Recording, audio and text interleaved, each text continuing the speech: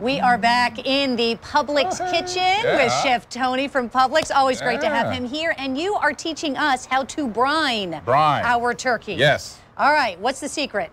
The secret? I've never done this before. I just want you to know. This is my husband's job. Well, brining is a combination of salt and sugar. Okay. And then spices that go on top of it. So you choose things that you like in terms of like flavors, dominant flavors. Like let's make one real quick, right? Okay. This is some salt right there. That's a lot of salt. Well, it takes a lot of salt. It's I mean, it's a brine. You think about pickles. Yeah. That's a really flavor forward brine. So what do you figure, like a half a cup was that? I don't know. I got a recipe somewhere over here that says what goes in it. So it's in a bowl. This is what it's one bowl of salt. A bowl kind of like that. All right. Right, we have some ginger. So for this one, we're going to put some ginger in that sliced up. Create surface area with your ginger. That way you get more of the flavor out of it. We also have, let's see, that looks like a little bit of chili powder. We have some coriander seeds. We have some black peppercorns, some allspice. Is this sugar? We have brown sugar and regular sugar in there too. So we're going to put all that in there. How would you describe the kind of flavor this is going to give? This is a little bit more of a Middle Eastern kind of flavor. Okay. For what's going on, a light ginger is so refreshing. It is. That you love want to ginger. make sure you have, and then it's a good digestive aid too. So good point. Just that little bit of help, you know, kind of helps you get through the day. So that we can eat the pies and everything else. Of course, right? You got to be able to get it down. So you're going to put it all in. You can toast this stuff as well, and then put the water in on top. But you bring it to a boil, and then you have to let it cool. Right, again, we don't want to pour hot liquid over the turkey. Because it'll start cooking it. It'll start cooking. So you want to let it cool. Typically, so this will call for 8 cups of water. You could do 4 cups of water with this and then add the equivalent to ice. Remember, a pint's a pound the world round for water. So a pound of ice is a pint. So you do that math and equal, and that'll cool it down quicker. But when it's cool is when you pour it over the bird. You take the bird out, and you make sure it's in a container that can hold the cold. Right, so some sort of insulator, and you pour it in, and you lid it.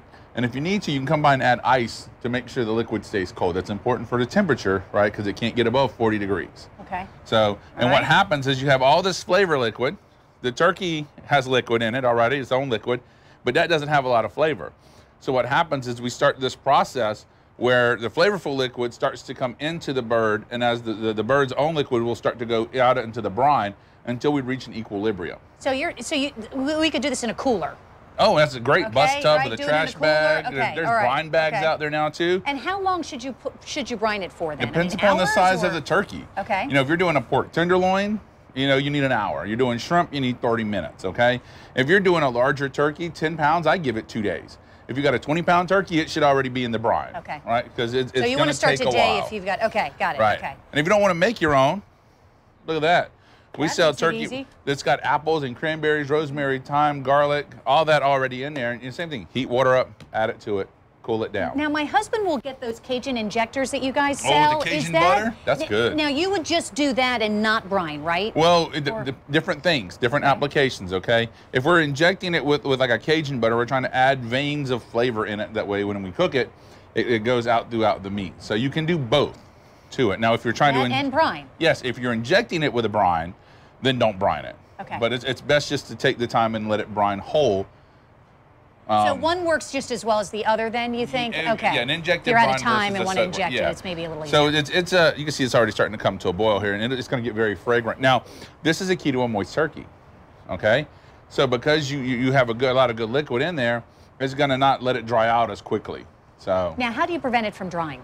Well, first, there's a couple of different ways. You could do a low and slow cook to where it gradually comes up the temperature so it doesn't have a concentrated heat.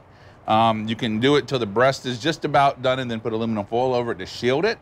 And done by meaning you're using the thermometer. Always what should it be again? Thermometer. 165. 165. Okay. 160. Oh, in the thickest part of the thigh. Oh, in the thigh. Okay. Or in the thickest part of the wing. So you're finding that thickest part of the bird, because that's where it's going to happen at. Is right there, right? So, yep. Okay. Good. And then, one of the techniques is you actually turn it upside down and cook it breast side down until about the last half hour. Then you rotate it back up because there's not direct heat on the breast. Oh, I love that. Great suggestions, Chef Tony. Thank you so much.